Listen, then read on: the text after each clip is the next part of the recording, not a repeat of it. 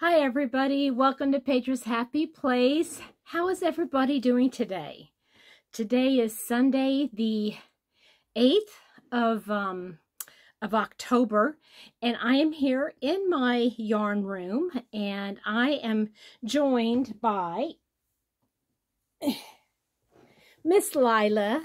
I'm joined by Miss Lila today. She is our sponsor. Anyway, that's so silly. I know. I need to give her a bath. She's a mess, but she's such a sweet mess. And she's decided that she wants to sit right here next to me and make herself a little blanket bed, and she's going to be with me today. So, today we are going to be talking about yarn, or rather projects, or what I'm working on, things like that.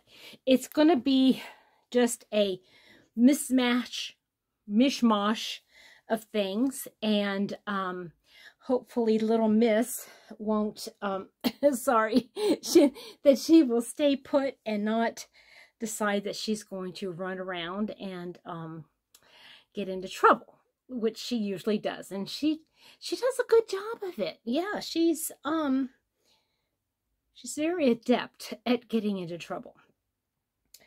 So what I decided to do was bring my cart that I usually have out in my den, where I usually do all of my crocheting, and just pull stuff off and show you what I've got. Some of it's finished, some of it just needs ends done in, and yeah, let's just get to it, and there's no rhyme or reason. One of the reasons I come back to my yarn room, decided to do something, is because I've got to clean up some stuff. I really would love to find some like 10 by 10 square not Ziploc bags, but space bags, you know, vacuum bags, where I can put stuff in and layer them in my cubbies down there in my new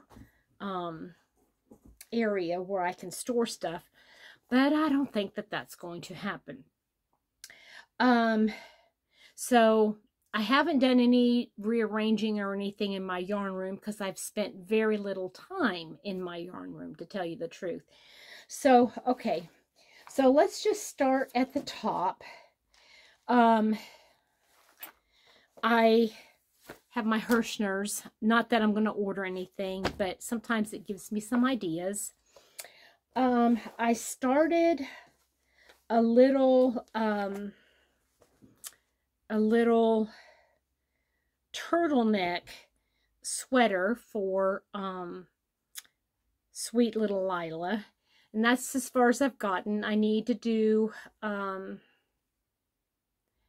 yeah, I don't think I need to do any more rows, because this is actually the length from here all the way down to her legs, and I don't want it to be like that. And she has a hard time with having something up close on her neck. She wants to get down and chew it and to get rid of it.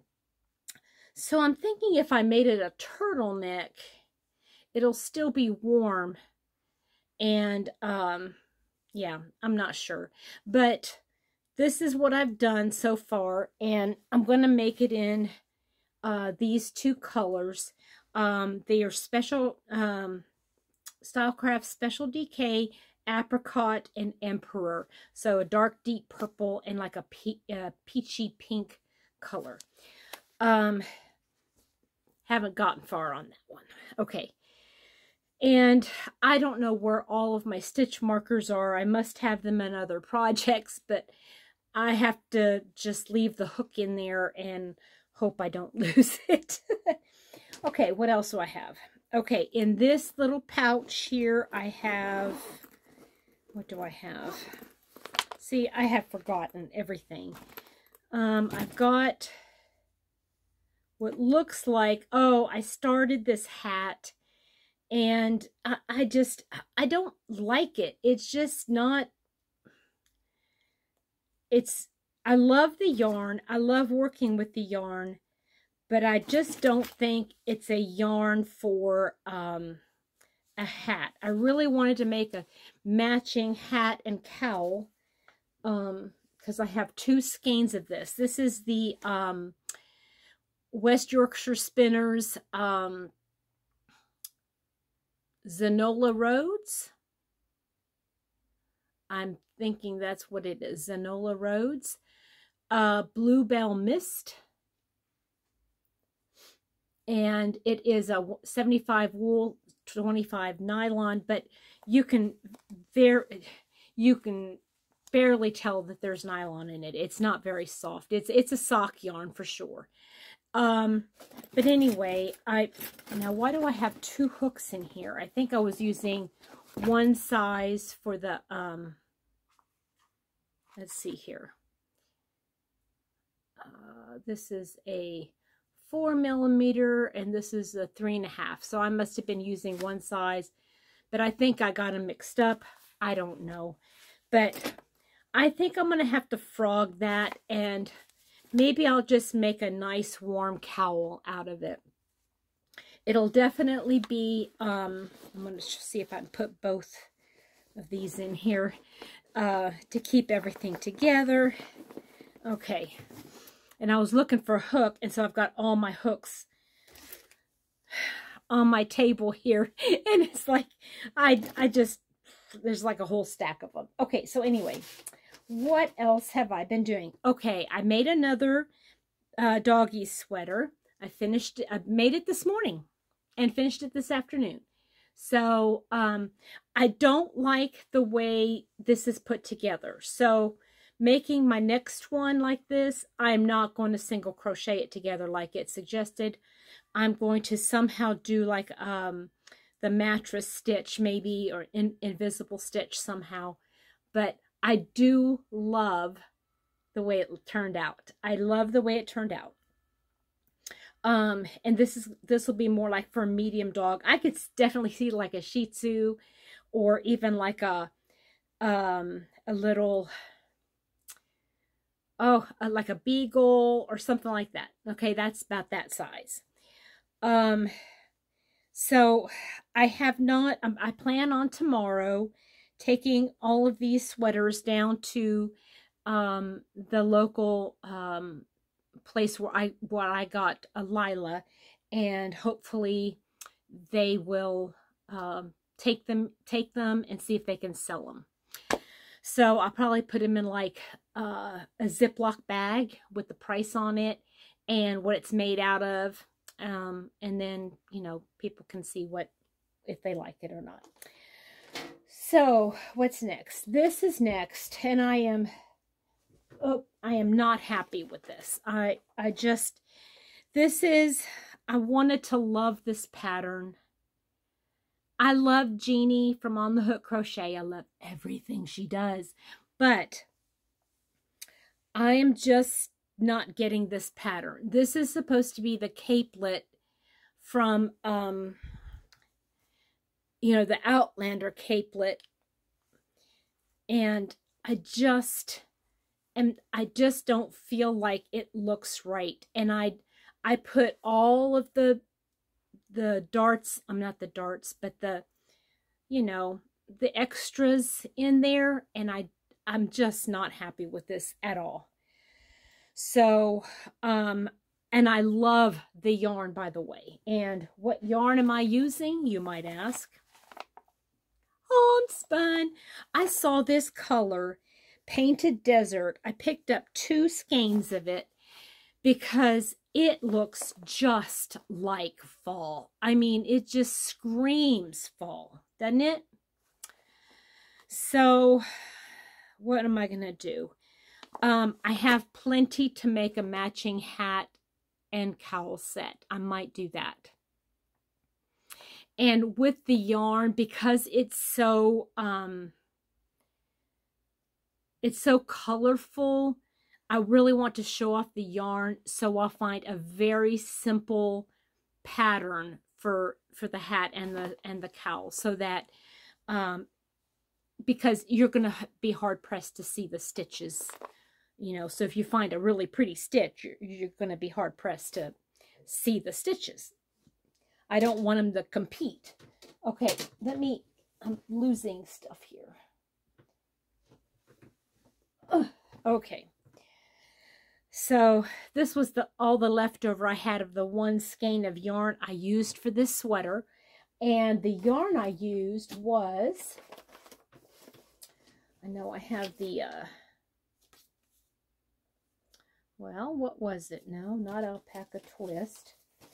Not that. And I didn't bring that bag in with me, so I don't know what the other one was. Well, I thought I had it. I thought I put it right in here. Oh, it's glowing. I know that's the name of the yarn. Okay, so this is Hobby Lobby's Glowing. And I thought, what a perfect yarn to make animal sweaters out of, right? It's, you know, for your dog, you're taking your puppy for a walk, and you need to have a glowing, like a yarn that will kind of glow in the dark a little bit, so you can, I'm trying to be clever, you know. Okay, so, what else? Here is the one sweater I did complete. This is going to be for a larger dog, and I just used some Super Saver Red Heart, and I didn't do anything with the leg holes. I just left them open. Whereas on this one, I did a row of front post, back post, double crochet, and I like that. But I don't know. I'm really wanting to get a feel for what people like. So, like, if they have a dachshund, you know, I don't really want to have a long a long little leg hole, right? You know, you want to have something that's going to be a little bit shorter, like this. But if you have like a Beagle or a Jack Russell, some of those medium-sized dogs, you want to have maybe a little bit longer of a leg. So, okay, so there's two. I had planned on my aunt. I have an uncle in Germany, and he and his wife were going to make their last trip ever over to the States to visit. Yeah, they haven't been in many, many years.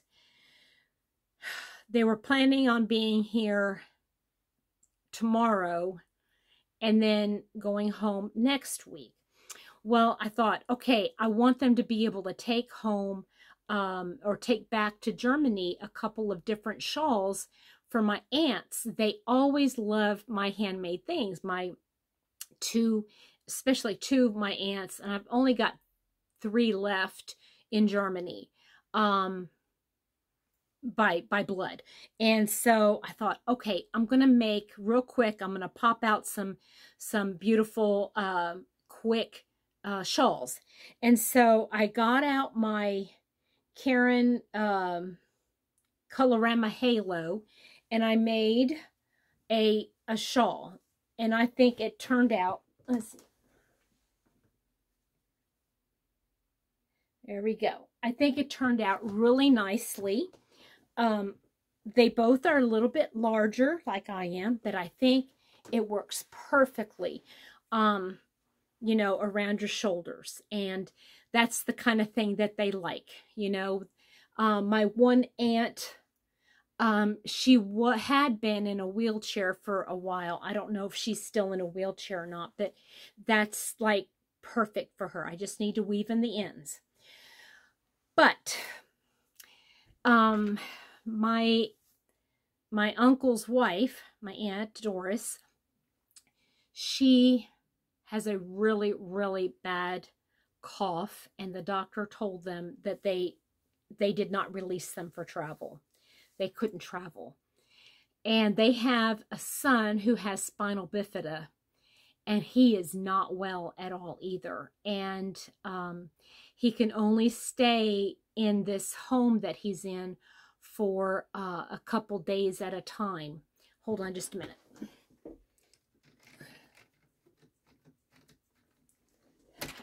I just noticed that's going to help a little bit with the glare, but not much.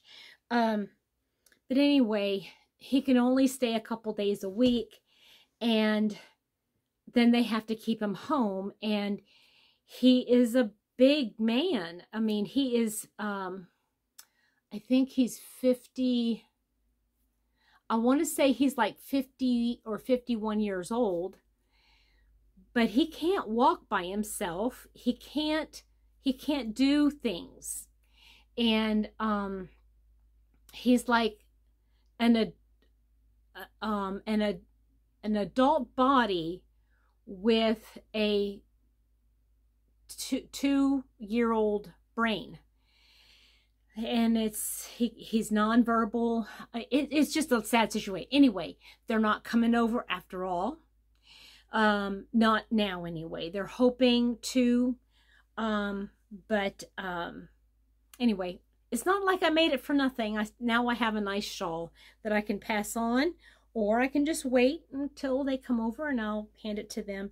And what's nice about these crocheted projects is I can find a little space bag where I can like put them in a space bag and suck all the air out, so it won't take up a whole lot of room, and it won't be a lot of weight in their suitcases to take home with them.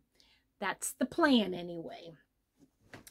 Okay, so what else do I have in here? I have just yarn, leftover yarn that I had used for stuff. Let me see here. That's all left over. Okay, so that's all. I feel like I've been working on a lot of other things, but I'm not sure where they are or if I need to get them. I did get another skein of the glowing yarn from Hobby Lobby so that I could make another doggy sweater. But this time, when I made this one, the pattern, the tutorial was by Tiffany Hansen, and it was a Yarnspirations video, and I just kind of like winged it because I wanted something between a small and a medium, so I was kind of like fudging numbers, you know, rows and things like that. But now that I got the hang of it, I want to make just a small. I want to make just directly from the pattern, I want to make a small. And I might even be able to get it done tomorrow. Who knows? But I'm excited about that. So that, I'm done talking about that. So my goal had been to, because I was going to be going up to Ohio to take these things up to my aunt and uncle to take back to Germany. My oldest daughter lives about 45 minutes from my Aunt Ellen that lives up there in Ohio. And so my goal had been to finish the baby things too, so that I could, you know, take them up there all at the same time. That doesn't look like it's going to happen. So we're not going up there. So I don't have to have those baby items done. So, and it's just a matter of finishing up one little baby sweater and then putting buttons on both of them. But other than that, you want to come say hi? You want to come say hi? You come up say hi? No? Okay. So this afternoon, I watched Tony Lipsy's premiere of planning out a temperature blanket. Now, I've done temperature blankets. I've done one. And I'm working on one for this year. But the one I had planned for Mr. Happy, that one I have not even done anything with. And it's not a big deal. I hate that it's a whip. I just want to get it finished. But at the same time, it's not like I have to do it because it's for a special occasion or something. I have a ton of, hey, excuse me just a minute.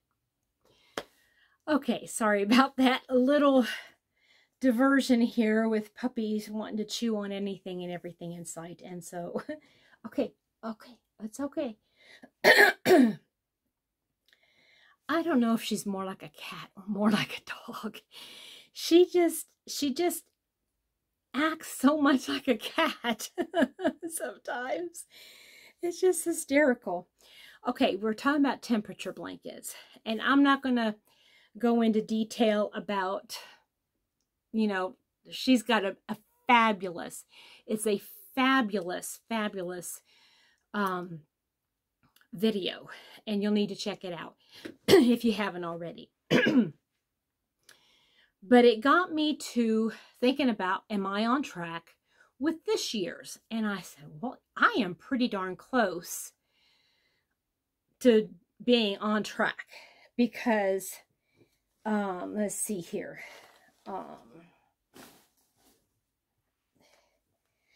I have, I think, 3 or 4 more rows to go on my September square.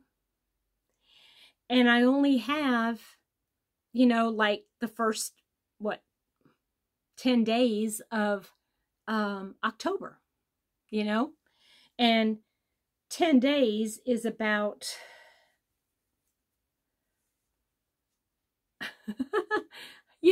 I can get it done in an hour, but anyway, when I get this done, I can seam these 3 together. I think, I can't remember which is which. One is August and one is July. I cannot remember which is which.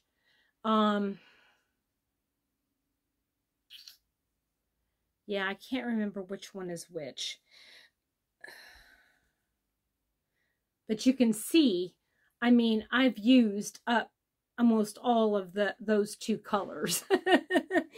And I've already run out of one color. And so okay, so anyway, let me go back to where I was saying. I'm almost on track with this one. And I can get this one done this evening easily. But I started thinking about what Tony was, some of the things that Tony had pointed out, and I guess I had forgotten. There's a lot of things I had forgotten about that. One of them, let me see, it really bothers me that I see that glare. I can't see the camera very well. It's all blurry, but anyway, she got me to thinking about purpose. And she challenges us, the viewers, subscribers, to what is the purpose of making this temperature blanket? Okay, first of all, is it a blanket? Is it a scarf? Is it a amigurumi? Whatever it is. Okay,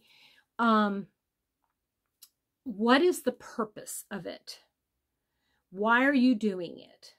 And if you're just doing it to do it, you're very likely halfway through, you're going to be bored of it. So you have to remember why you started it to begin with.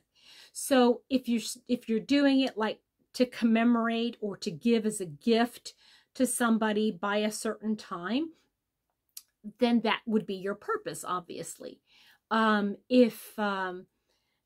If you wanted to commemorate a certain year, let's say the birth of your firstborn child, or the year you got married, or just anything, okay? The year you were born. There's so many things you could commemorate. We're not going to go into that part. But she said, think about why. Think about the why. Why are you doing it? And I need to remember that. I need to remember what it is, why I started it to begin with. So that's going to be one of the top things that I'm going to be thinking about if I want to start a temperature blanket this year. And some people are saying, Petra, it's, you know, it's only October and you're starting to talk about, you know, temperature blankets now when we're not going to be starting them until January. Well, that's my kind of my point. We want to be able to start planning now, because for most of us, November and December are going to be jam-packed with projects that we need to get done before Christmas, right? So when are we going to have time to plan out a temperature blanket and be able to order the yarn, make sure everything's ready by the 1st of January? So that's why she was putting this video out now. So the other thing I want to think about is my colors and my yarn. So one of the things I've noticed, obviously, that, I mean, I have used too much. I mean, the same colors. Look at this one. I mean, it's almost the same color all throughout. I mean, it's crazy. And these are all 70s and 80s. And I did not think about previous years. I should have gone back to the previous years and seen what like the average temperatures were from last year and kind of planned my gauge out this year, for this year. And I didn't do that, obviously, you know, because I thought, okay, you know, we'll be in the 90s and the 100s, you know, and we never were.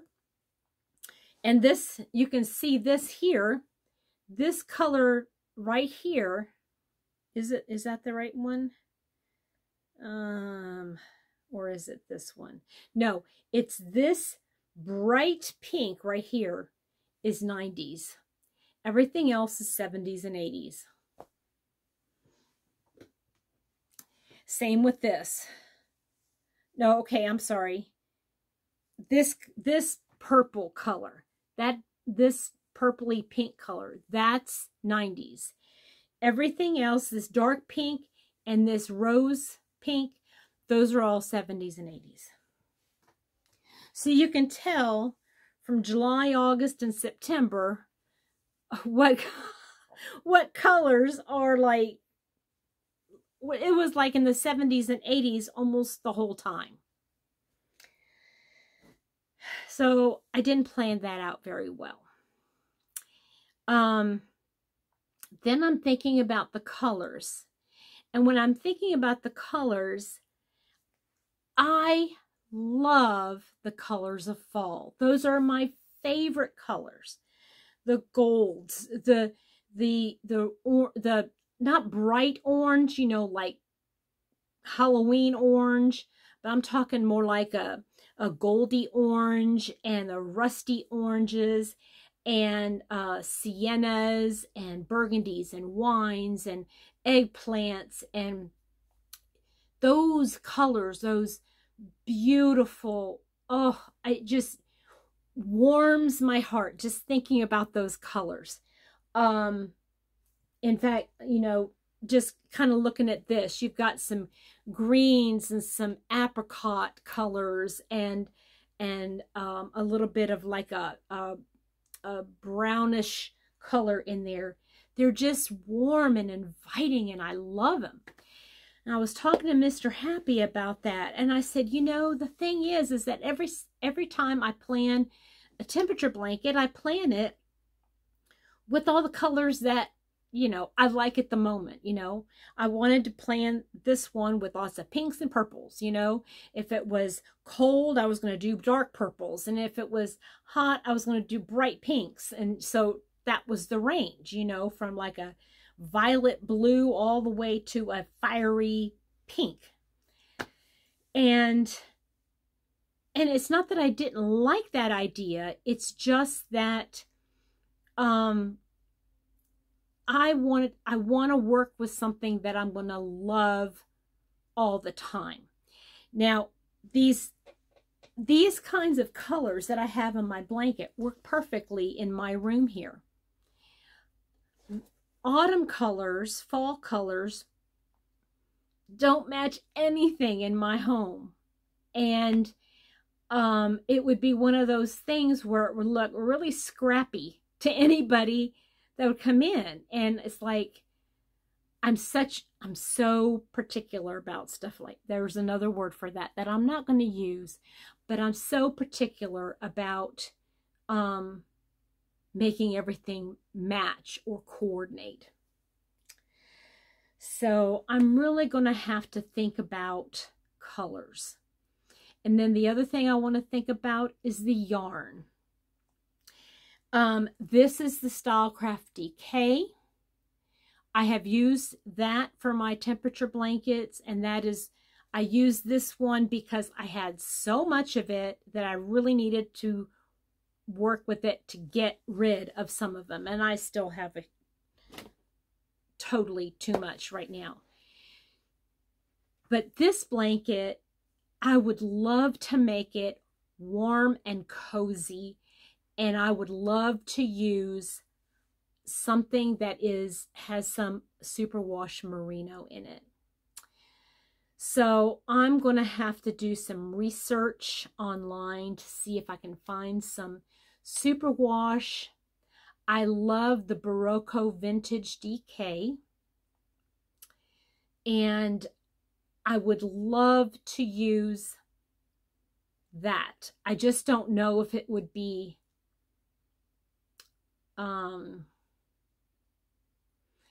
too expensive to purchase all of those colors.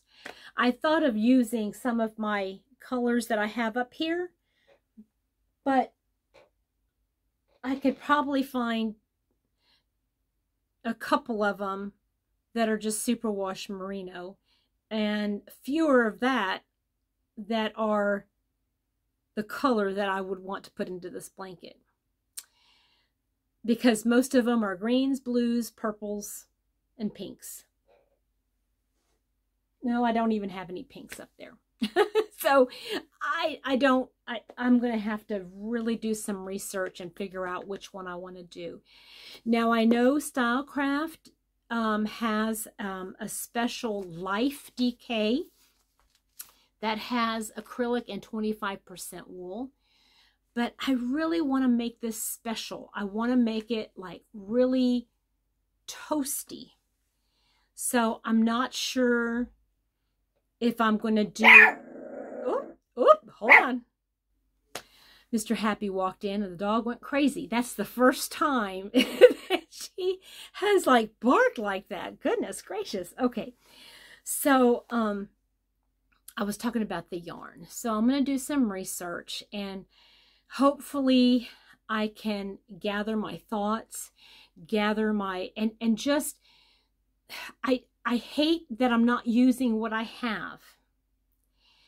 But I thought I had some Barocco Vintage DK in my stash. But if I do, I can't find it. I don't know where it is. So I'm going to have to do something different. Especially like in the trying to find the colors that I really like. Yeah, the colors in the fabric, and to have the variety, because, you know, when you think about, you know, Stylecraft DK, they have, I mean, so many shades of the same color. So it would be easy to find, like, say you wanted to do the 70s you know, 70 to 73, 74 to 76, 77 to 79, you know, you could find like one, you know, different shades of one color to fit that. So I'm not sure how I want to work it yet, but I do want to start thinking about it. I've got my notebook in front of me. I want to start writing it down so that I can really flesh out, you know, the things that I want to do. Now, one of these days, I want to go through my, my goal for tonight is to finish up the square for September and start October. And then I would really like to go through my whips and start really thinking about, am I going to finish this or am I not? And be honest with myself.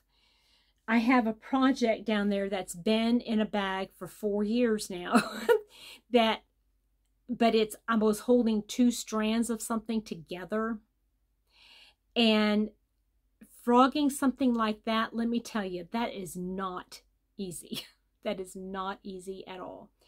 So, but if I'm going to frog it, I need to just do it. I don't think I'm going to finish it.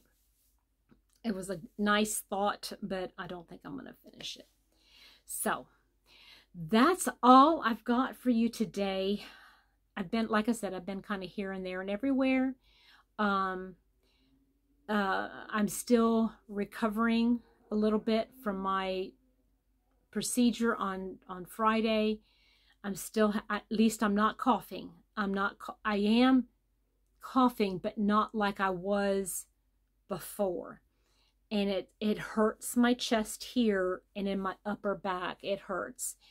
So I know it's just my lungs getting, you know, used to breathing, you know, and coming back into shape. I'm sure they did stuff when they were in there and whatever, irritating it.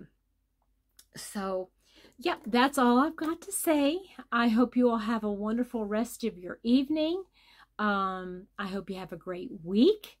And I'd love to hear, tell me in the comment section below. I would love to know, are you doing a temperature blanket this year? And if so, how's it going? Are you making any progress? Is it something that you've lost interest in? And if you're working on something, are you wanting to do one next year? You know, are you wanting to try the whole thing over again? Tell me in the comments section what your thoughts are. I hope everybody has a wonderful rest of your week. I'll talk to you later. Bye-bye.